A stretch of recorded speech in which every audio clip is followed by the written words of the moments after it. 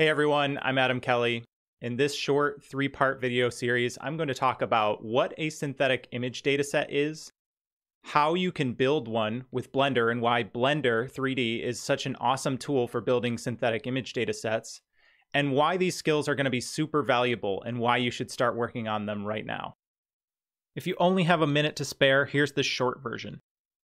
AI computer vision needs a ridiculous amount of annotated training images. These are really hard to gather. Alternatively, we can train AI with realistic 3D rendered image datasets. By 3D rendering, we can create endless variations with flawless, automatic annotations. Blender is an amazing tool for this because it's free, fun to use, and provides all the rendering, modeling, and automation tools you need, including Python scripting. As more and more companies use AI computer vision, they will realize the limitations of traditional image datasets and the power of synthetic training data. That's when they'll start looking to hire people with highly specialized skills and knowledge at the intersection of 3D rendering and artificial intelligence. This combination of skills is extremely rare, so if you have an understanding of both, you're going to be incredibly valuable. In this first video, I'm going to talk about what synthetic datasets are and why they're so valuable. Then, in the following videos, I'll explain why Blender is such an awesome tool for creating them. And I just want to be clear, I'm not saying Blender is the only tool or the best tool for your particular needs, just that it's a great tool. And we're guaranteed to see some intense competition in this space, so honestly, I'm just really excited to see it. Over the past several years, deep learning has revolutionized the field of computer vision. Today we have highly sophisticated deep learning computer vision algorithms that can detect objects and even predict things like depth, position, and orientation. These algorithms need a lot of annotated images to train on, and these image datasets are extremely challenging to gather, as they require hundreds, if not thousands of hours to create and annotate manually. There are a fair amount of freely available image datasets out there for research purposes, but they have their limitations. Limitation number 1. They are created by humans. Typically low-paid humans, unfortunately, that have more incentive to work quickly than to work precisely, and it makes sense. Also, humans make mistakes. Check out these images from the Coco and OpenImages dataset. Some of the outlines are inaccurately drawn, and some are inconsistent, and worst of all, some are just plain wrong. Limitation number 2. They're not specific. If you've got a custom object and it doesn't appear in one of these datasets, you're on your own. Limitation number 3. If you don't know if you can trust their contents, then you're going to have to inspect them manually. Check out how many of these images are labeled as bagel that are actually donuts. This example is kind of trivial. It doesn't seem like a huge deal if you mistake a bagel for a donut, but imagine a vision system on an autonomous construction robot that had been trained on images where 60% of the time concrete was labeled as gravel. That robot might not do the right thing, and it might end up being a big safety concern. Limitation number 4. They only have basic annotations. If you need anything advanced, like a depth map or maybe a heat map or object pose, generally you're completely on your own.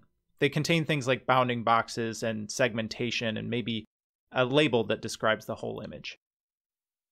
So now let's talk about 3D rendered synthetic image datasets and how these can help us get past our limitations that come from real datasets.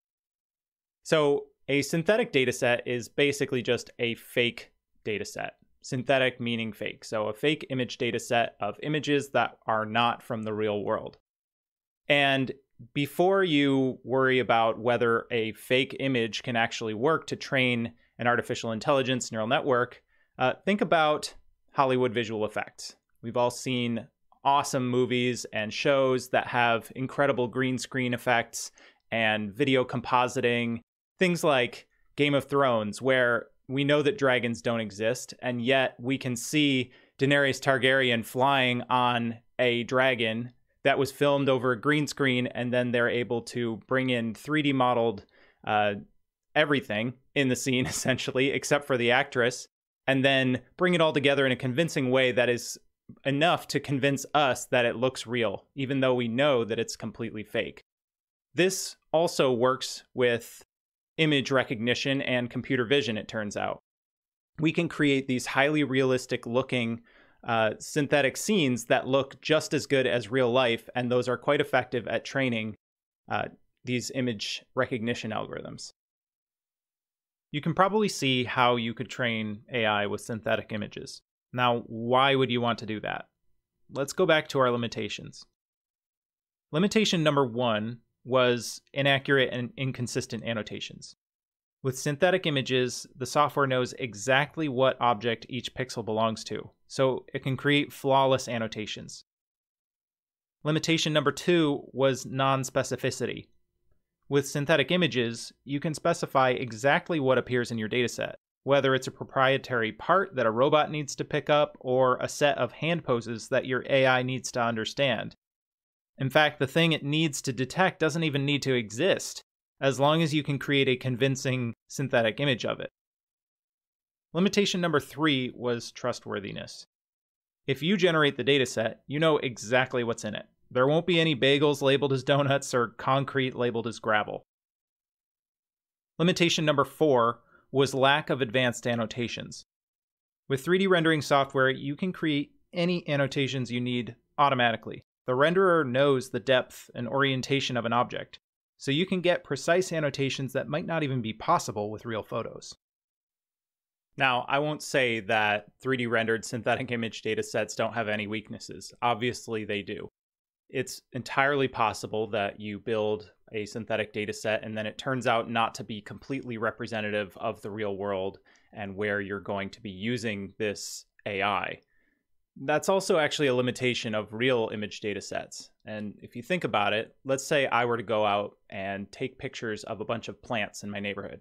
Actually, this is a problem that I came across. I took pictures of weeds in my yard, and then I built a weed detector using those images.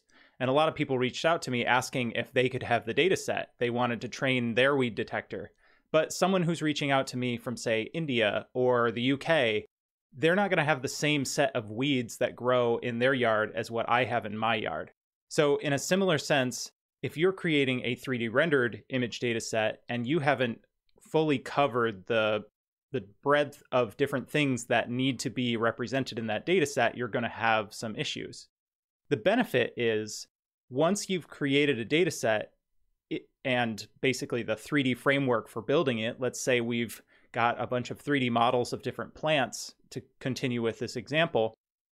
Once we realize there's another type of plant that needs to be introduced, all we need to do is bring that into the same scene, the same pipeline, and re-render everything with that plant. And because we can already vary all the lighting and the coloring and everything, backgrounds, everything that we need to in order to place it in whatever context it needs to be, it's much easier to do that with a 3D rendered data set. Of course, there are challenges, and that comes with any engineering problem. But overall, I would say 3D rendered image data sets provide a really good opportunity here to solve some of the problems that happen in real image data sets. One cool thing is that you can actually combine synthetic data sets with real data sets for even better results. In this example, I have a number of 3D rendered teacups with tea in them, and then their real photo equivalents. We could add these data sets together and get a much stronger, much more representative data set of what this AI is going to have to detect in the real world. All right, now I'm going to try to convince you that you want to start developing the skill set needed to create synthetic image data sets, either for yourself or within your company. As far as I can tell, synthetic training data is an inevitable need as more and more companies incorporate computer vision in their products, services, and manufacturing processes. There are a ton of super talented 3D artists and programmers out there, but it's extremely rare to find a single person that knows 3D art, programming, and artificial intelligence. If you want to create synthetic training datasets, you need people who know all three, at least to some degree. That's something we're trying to help with through our tutorials and courses at Immersive Limit. We've already created a number of tutorials on the subject, and the plan is to release a lot more on the topic over the coming months. That's it for this video. Next week, we're going to come out with another video in this series that explains why Blender is such a great tool for creating synthetic datasets. As always, thank you for watching.